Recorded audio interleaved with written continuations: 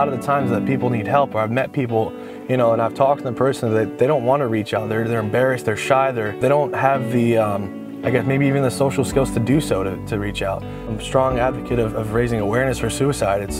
Right now it's 20 a day, and I do every week 2 to 3 videos on bringing awareness to that, because I feel it's a very important thing and it's a touchy subject for those people that have been in dark places and hard times.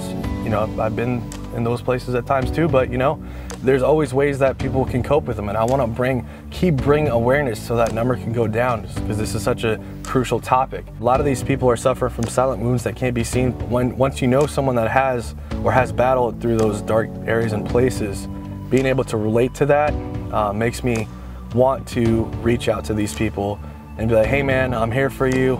You know, you don't got to talk about anything, but let's just go out, let's live, let's find some way for you to get through this dark place, and I want to help you. And you know, I'm not going to directly say it to someone, I would never do that, but I want to show them, you know, that I'm there. I'm a listening ear, I'm a helping hand, and I'll be a hell of a friend for you if you're ever in that place. And that's what I want to do, is I just want to help, and I want to keep progressing with that and make a difference. So someone out there can be like, hey Danny, I watched your videos, you know, it motivated the crap out of me. By the way, I use fitness as my coping mechanism for PTSD, and you know, some of these videos you push out really make a difference.